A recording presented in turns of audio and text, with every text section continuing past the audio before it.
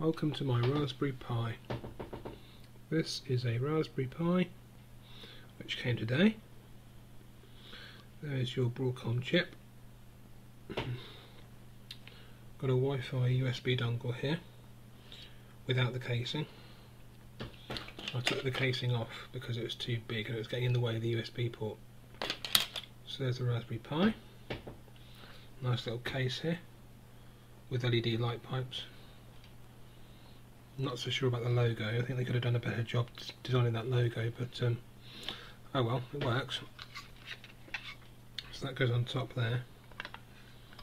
You've got all your ports, wrong way around.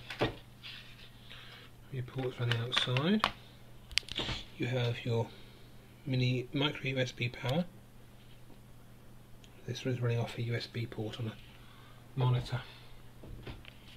Your SD card. You've got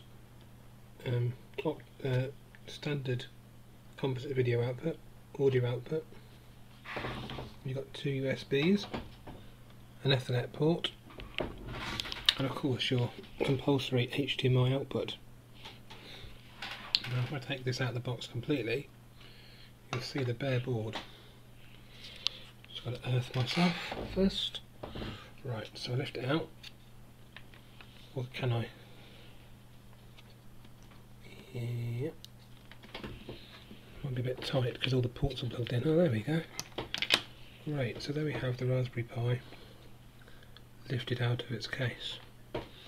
Underneath, you see the 16 gig SD card in its socket. All the components underneath.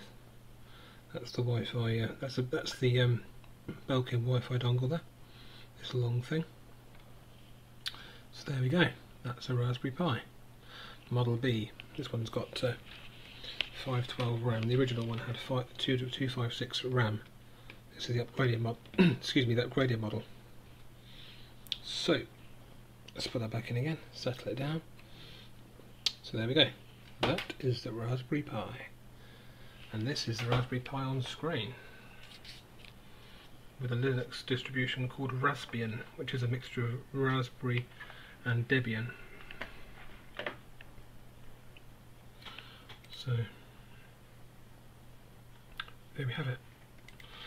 I'll get back to you. I've got some more stuff to more stuff to show you. Bye bye.